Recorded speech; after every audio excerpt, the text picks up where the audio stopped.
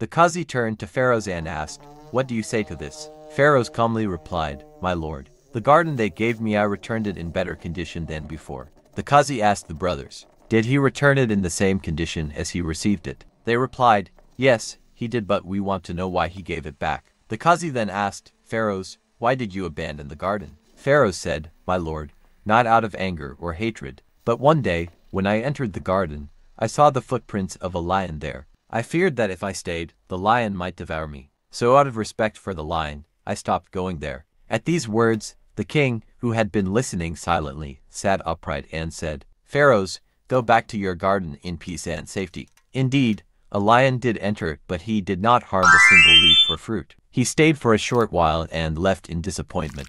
"By Allah, I have never seen walls so strong around any garden as yours." And so, Pharaoh returned to his home and reunited with his wife. Neither the Qazi nor anyone else ever knew what truly happened. Moral: keep the secrets of your home hidden from others. Do not let the world know your private matters. May Allah fill your homes with happiness, protect you, your families, and your wealth under His care. Amin.